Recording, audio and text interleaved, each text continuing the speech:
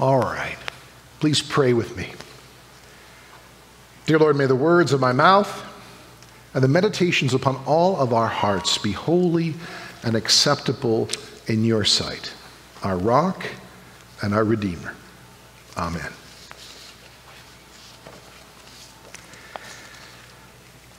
Let's say you were a shepherd outside Bethlehem over 2,000 years ago.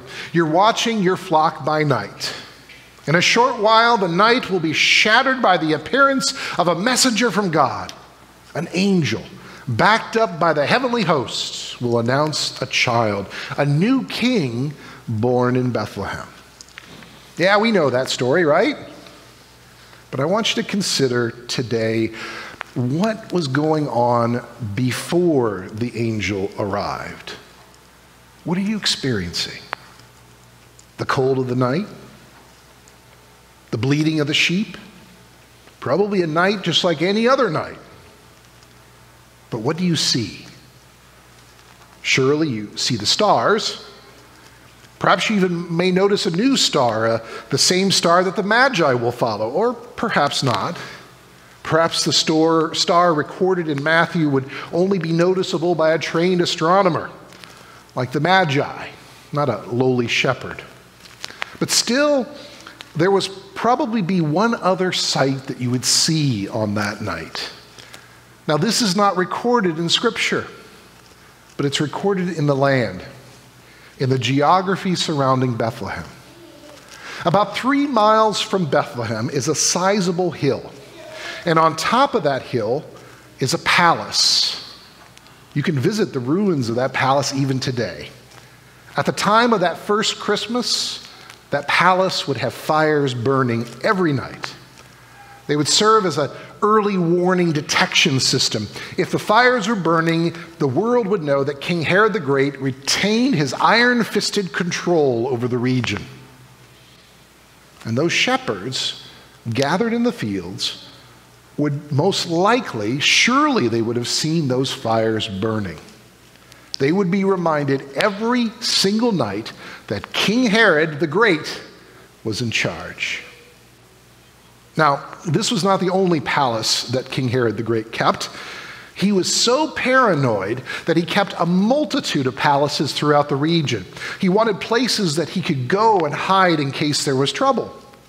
The most famous place that you may have heard of is called Masada, an almost impenetrable fortress not far from the Dead Sea. Herod the Great, though, didn't build just palaces. He was constantly building.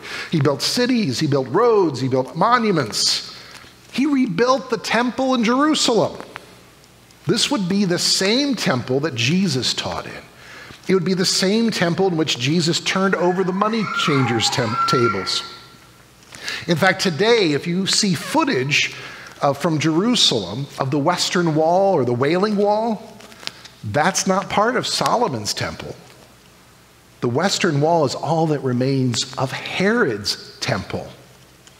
Now, after the Romans had taken over, Herod ruthlessly moved into a position to rule the area on behalf of Caesar. He was racially Arab, religiously Jewish, culturally Greek, and politically Roman.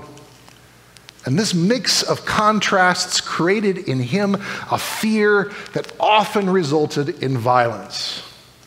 His brother-in-law became a little too popular and then conveniently drowned in the swimming pool at a palace party.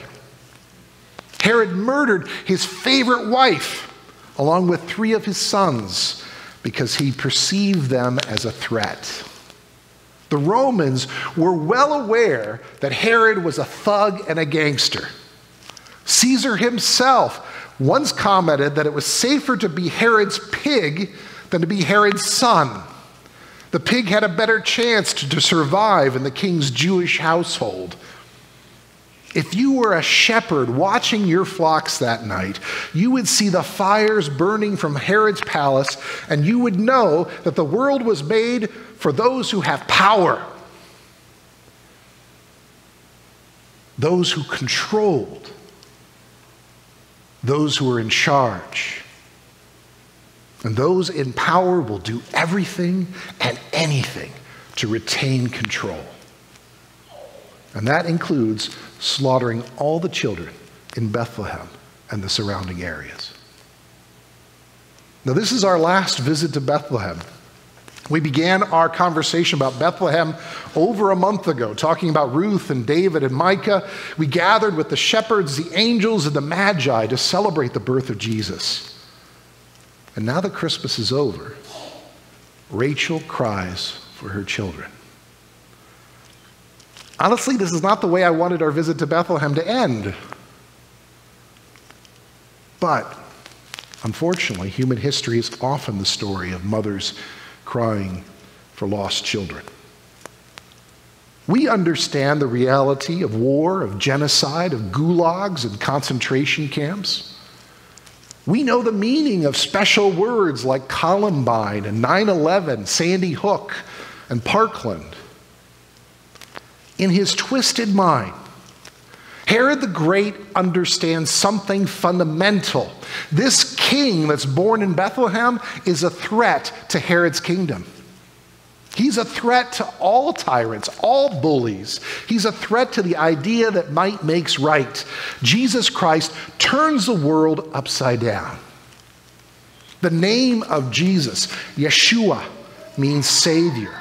Yet Matthew mentions another name for the Messiah, Emmanuel, which means God is with us. Christmas is not about the warm fuzzies, although right now I could use some warm fuzzies. Christmas is about a God who is with us, even in times of grief and loss and fear. God in his Son Jesus will be with us through both our joys and also our sorrows, through our triumphs and our tragedies. The Christian faith is not an escape from our problems. No more than celebrating Christmas will remove the sting of financial difficulty or the loss of a loved one. The promise is that Christ will be with us through our problems. And on the other side of those problems, we can find resurrection, the promise of new life. It's interesting, you may not notice this, but pick up Matthew chapter 2 again. Read through it again. Matthew repeatedly calls Herod king until one point in the story. When the Magi show up and they give their presents and they bow down and worship Jesus, suddenly Herod loses the title. For the rest of the time in Matthew, he is no longer King Herod, just Herod. Why? Because there's a new king in town, friends. A new king. And yes, it is true that the children of Bethlehem will suffer as Jesus is rescued. He and his family will become a refugee in Egypt. However, there is a day that Jesus will suffer for all of us. The cross is the final stand for people who want to follow Herod's way. But Jesus will brush away the finality of death like it's a cobweb. Henry Wadsworth Longfellow was a huge supporter of the Union's cause in the Civil War. He saw the struggle as a righteous one. It was a fight worth having. Then his son enlisted. He went off to war, and on November 27th, 1863, his son Charlie was shot. The bullet traveled from his left shoulder across his back, skimming his spine, and exited the right shoulder blade. Charlie survived that battle, but he ended up crippled for the rest of his life. Longfellow was devastated. In fact, it was this, plus other events in his life, other tragedies that he was facing, it challenged his faith. The celebration of Christmas made no sense to him. In the darkness of the war, when it was still raging on, when there was not even clear what the result of the war would be, he wrote a poem about his experience. I heard the bells on Christmas Day. Their old familiar carols play, and wild and sweet the words repeat of peace on earth, goodwill to men. But then Longfellow reflects, there's something wrong. There's something just not right. And then from each black accursed mouth the cannon thundered in the south, and with the sound the carols drowned of peace on earth, goodwill to men.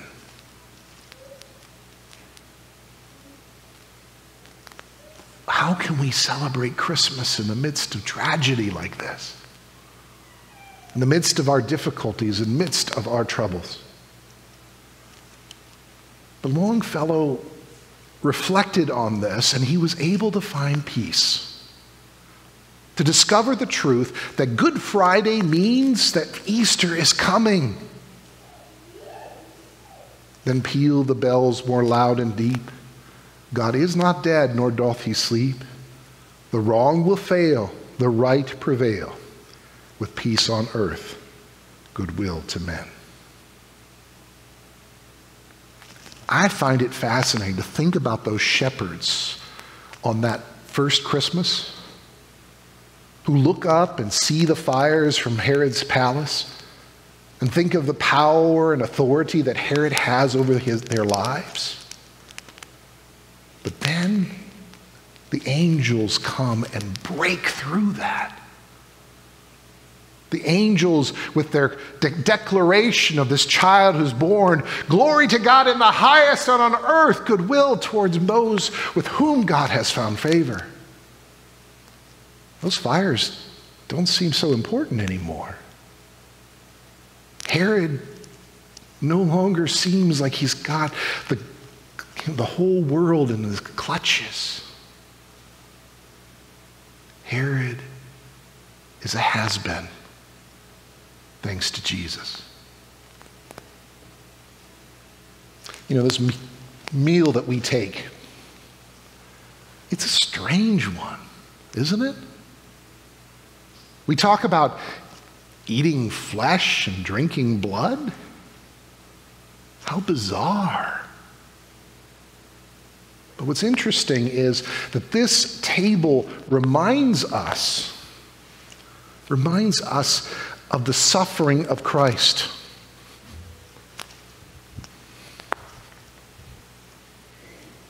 This table reminds us of the cross.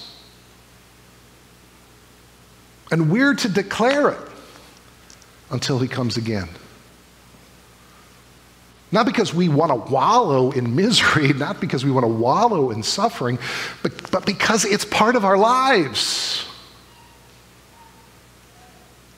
And the important point is not just the suffering, but the suffering leads us to redemption, to victory, to love eternal. This table in which we remember the Lord's death also points us to his resurrection. That this meal becomes a meal of victory, of thanksgiving, of gratitude, of love and life.